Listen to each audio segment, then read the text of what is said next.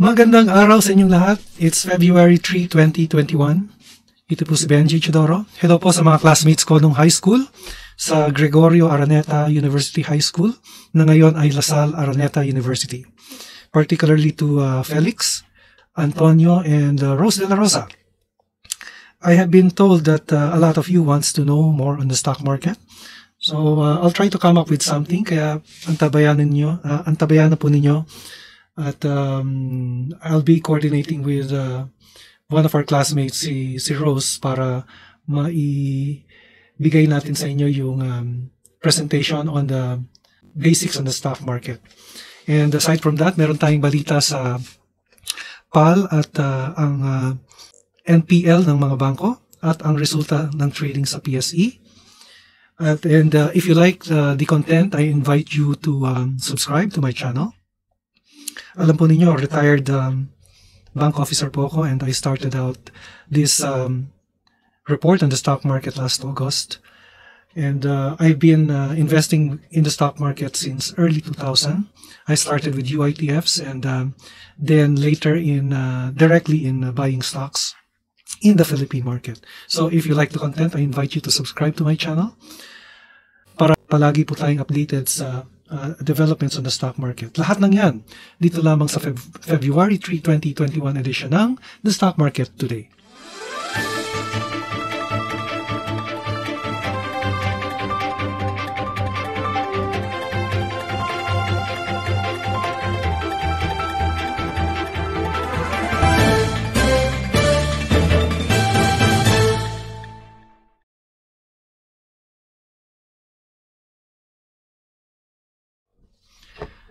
Okay, our first news is on the Philippine Airlines from the business world.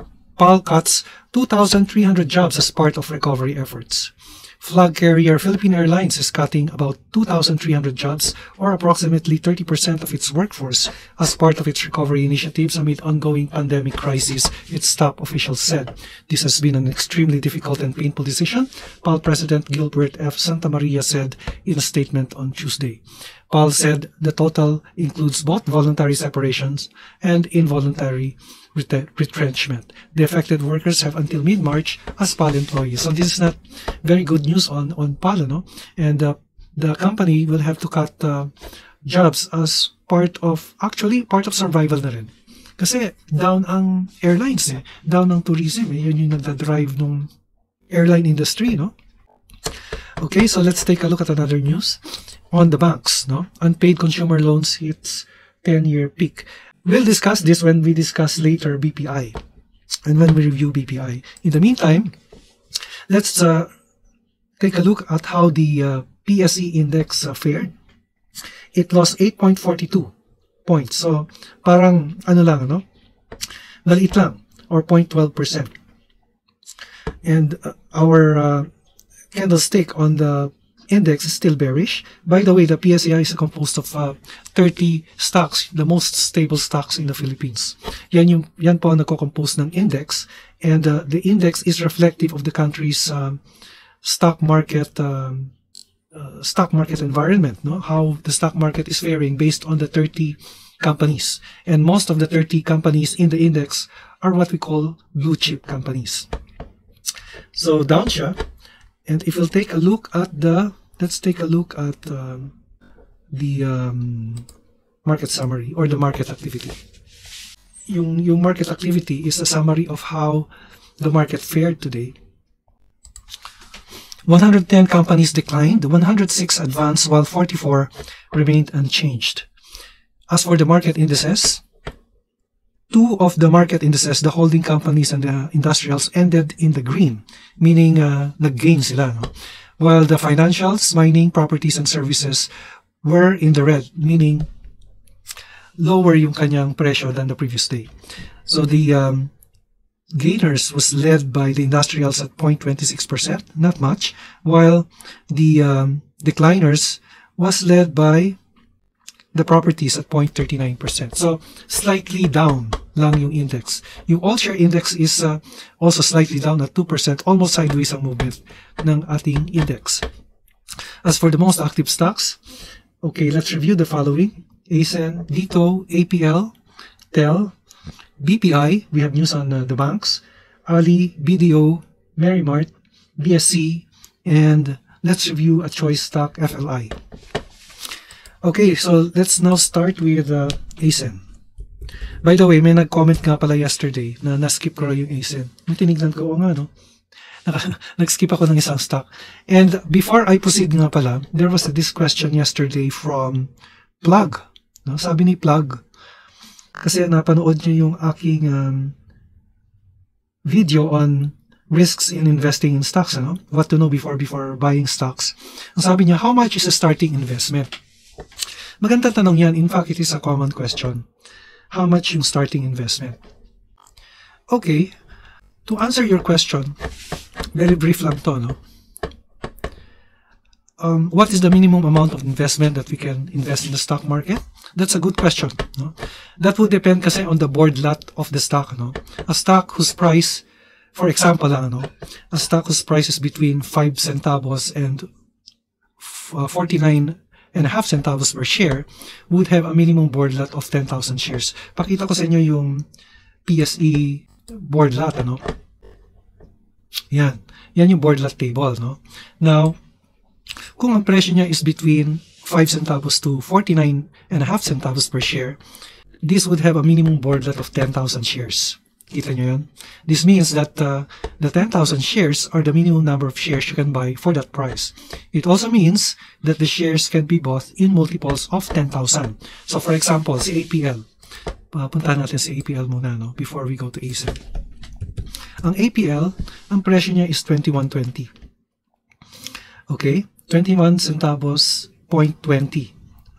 Okay, ang minimum board lot niya is 10,000 shares based on the table. Actually, sa Investa, you just take a look here. Ito makikita niyo yung board lot, 10,000 shares. Pero that's based on the board lot table. Yung naka-flash kanina here. No? 10,000 shares.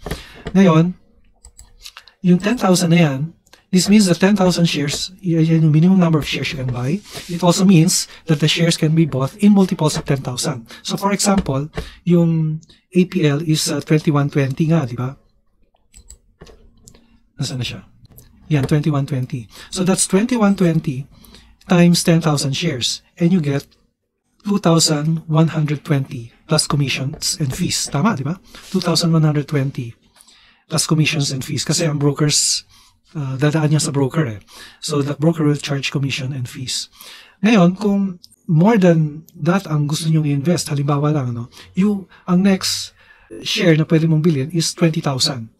10, 20, 30, multiples of 10,000. So another example is, halimbawa, a stock whose price is 1,000 per share and above would have a board lot of 5 shares. So kita nyo yun dito sa, halimbawa dito, no, yung 1,000 and above, 5 shares yung board lot niya. So ang ibig sabihin lang noon is, magbigay tayo ng example. Si Globe. More than 1,000, yung 2002 yung kanyang presyo, no? So sabi dun sa table, kung board lot mo is 1,000 or more, in this case Globe, ang board lot ng Globe, to buy Globe, you have a minimum of 5 shares. So 2002 times 5, yun yung minimum investment mo. So that's 10,010, di ba? Tama? 10,010 plus commissions and fees. Okay? So kung more than 5 shares ang gusto mong bilhin, in multiples of 5. So, gusto mong bumili ng 20 shares, pwede. Pero 14, 13, hindi yan pwede. Hindi yan multiples of 5 eh.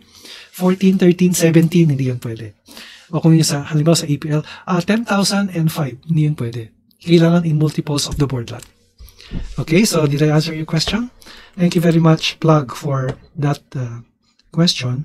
Tapos, punta na tayo dito sa first stock natin na i-review is ACEN. Okay, ACEN had you call this a red candlestick, a morning star, an evening star actually. So after 3 days of a green candlestick, nagkaroon siya ng red candlestick. So ang ibig lang sabihin niyan is that there is a possibility that there might be a change in trend because this candlestick is a sign of reversal. So maaaring mag-reverse na yung trend in the next candlestick. Maaaring makakita tayo ng red candlestick in the next coming days, ano? However, kung titingnan pa natin yung ating indicators, nasa above pa rin the candlestick eh. So, ibig sabihin, yung ating moving averages, the 20-day exponential, is still above, meaning bullish pa rin yung kanyang trend at the moment. And yung RSI natin is at 62.7, or you call this the relative strength index, which means that a number between 50 and 70 is a bullish indicator. Tingnan natin kung ano mangyayari in the following days. Ano? In the meantime, ang ating nearest, kasi nasa resistance na ito eh. But the next resistance that I can see, 926. Yung next resistance ni ACEN. Okay, then next, let's take a look at dito. Okay, si dito had a red candlestick, although this is a higher candlestick, and yung ating mga indicators is still under the candlestick. By the way, the orange line is our 20-day exponential moving average. Yung blue line is the 50-day exponential moving average, while the black line is the 100-day exponential moving average. So ito yung short term, orange, yung medium term is the blue, the long term is the black. So pataas pa rin siya, no? And actually, it reached the resistance level of 1431. So after that, bumagsak siya ng konti. So itetest niyo yung resistance level na yan. At kung tumaas pa more than the resistance level, then that is what you call a breakout. Okay, so that's for dito. And then APL. By the way, when I talk of support and resistance, these are areas and not exact prices. Ano? Ang support is where buyers would overcome sellers, and there is a large possibility that the price will bounce upwards. Ang resistance naman is where the sellers would overpower buyers. Nasa taas ang resistance eh. And that is the place where there is a possibility that the price may resist or go back. Imbis na tumaas, nagre-resist siya, maaaring bumagsak yung presyo sa resistance. So, ang nearest resistance natin for APL is at 1950 or 19.5 centavos. And the nearest support, that's the nearest support rather, yung 1960, no? Well, the nearest resistance would be at 38 centavos.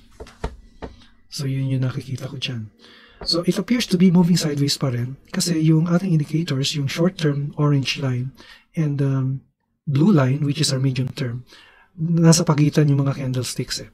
It's a bearish to sideways movement. Okay. And then, tingnan natin si TEL. Okay, si TEL continues to move sideways. Piercing yung candlesticks eh. Pinipierce ng indicators yung candlestick, yung moving average natin, especially the 20-day moving and the 50-day moving, no? So yan yung sideways movement. So sideways kasi because alternating red and green candlestick siya. Although malalaki yung range, no? Pero in general, it's a sideways movement. So, as usual, our resistance is at 146 or 1,460, and our support, the nearest one that I can see, lagay natin dito sa 1378 or 1380. So when I talk of support and resistance, these are not exact points, these are areas. Okay, BPI. Okay, BPI. Consolidate pa rin si BPI. Oh. Consolidate meaning sideways pa rin ang movement. So if we'll draw a Darvas box. A Darvas box is simply a rectangle, no?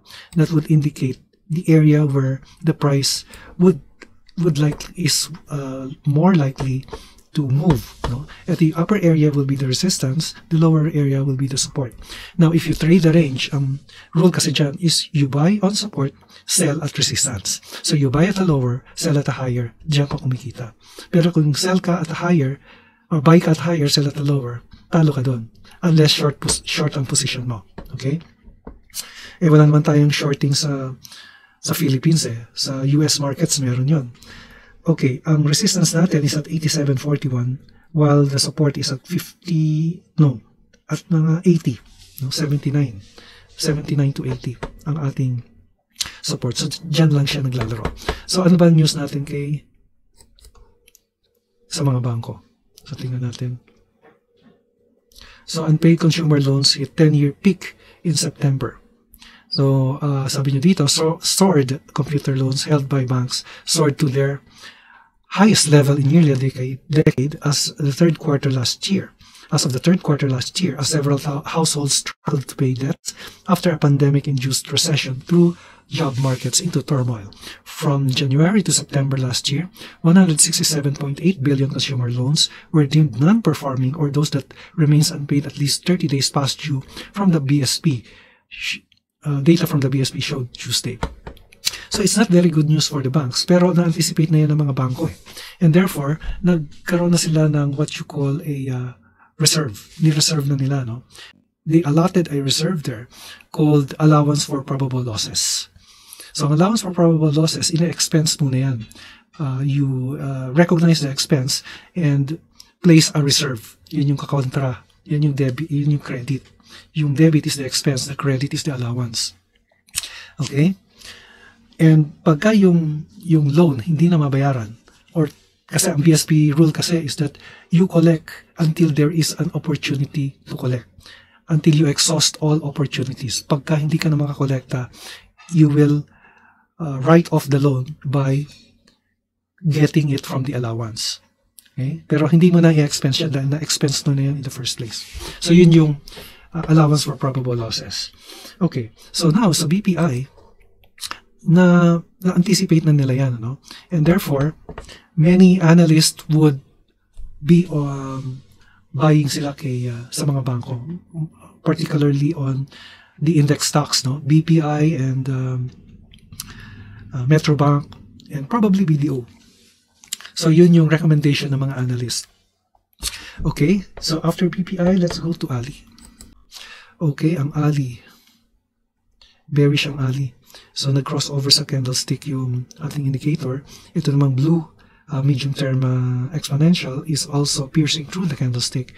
So bearish to sideways ang kanyang movement. And Ali is a strong company naman, ano? In the meantime, ang ating support for Ali would be nandito sa 38.70, while the nearest resistance would be here at 41.90. So sideways lang to bearish ang kanyang movement, coupled with the confirmation from the RSI na 42.79, meaning bearish siya, no? An RSI between 30 and 50 is a bearish number. Okay, then BDO. Okay, ang BDO ended with an evening star, no? So it's a red candlestick. 0.10 lang yung binaba niya. Decline, ano? And this is an indication of a possible trend reversal. Pero in general, based on our indicators, sideways yung movement yung ating indicators. So maaring nagpapahinga lang yung stock, nagko-consolidate before it can probably move higher. Okay, so that's BDO. The nearest support of BDO is 100, while the nearest resistance, lagay natin sa 111, 112. Yan yung nearest resistance ni BDO. Okay, and then Merrimart. Merrimart, okay, moving sideways din siya. No? It had a engulfing green candlestick now, pero red ngayon siya, no? And yung exponential, yung 20-day moving average natin is piercing through, an indication of a sideways or consolidated movement on the stock. Okay, so that's for Merrimart. Sideways pa rin yung movement niya. Yung nearest, let's draw a Darvas box. Diyan lang siya naglalaro eh. Resistance of 8 and a support of 630. No? Diyan lang siya naglalaro. So you do the range trading there, from there. And then BSC.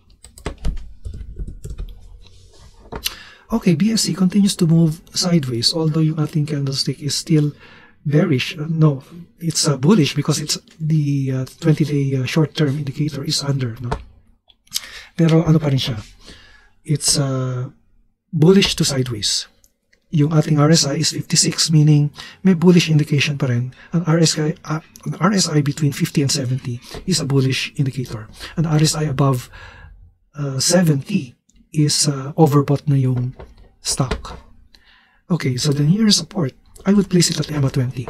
EMA 20 is 1 peso. 99 to 1 peso. Yan yung nearest support. While the nearest resistance, I would place this at, tingnan natin. Nandito na siya. 145 yung nearest resistance niya. 130, mga 137 or to 140 yung nearest resistance ni BSC. Finally, FLI. Okay, FLI, look at that. Continued breakout siya. Oh. May breakout si FLI. Okay, so it had 3, 4, or 5 successive green candlestick, and now there is a solid green candlestick with volume. So nag-breakout niya siya. Kasi ang breakout is piercing through a resistance level. Ito yung previous resistance niya. Yan, 116. Nag-118 siya. Nag-pierce through siya dyan sa level na yan. So, well, it's probably still resistance, pero may volume siya. Medyo malaki. Now, the next resistance level that it may test is this level, 119. Medyo thin lang, pero significant yung increase. Kasi may volume. Okay, yung volume kasi is yung shadow, yan yung average volume. Pero kung yung histogram na ito ay umakyat more than the shadow, then there is an above average volume. An above average volume with a surge in price is called a breakout. So ito, breakout to. Okay, and it is above the candlestick. So tingnan natin, after a breakout kasi the tendency is to consolidate. So ibig sabihin nun is maaring tumuloy pataas o magpahinga yung stock. Diyan siya magpahinga. Parang ganito, tumaas ka dito, tapos nag-consolidate, tumaas, merong consolidation, a sideways movement. Isang example ito. Tumaas ito, nag-consolidate, tapos ito tumaas ulit. No? Ganyan yung characteristic ng breakout. Okay? So that's for FLI. Okay. Yan po ang ating stock market report today, Wednesday, February 3, 2021.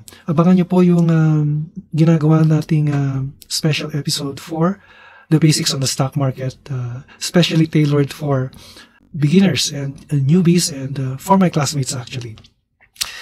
Abangan nyo po yan. Ito po si Benji Chidoro, nagpapaalala, an investment in knowledge pays the best interest. Thank you for your support and viewership. See you in our next episode. Maraming salamat po. Bye for now.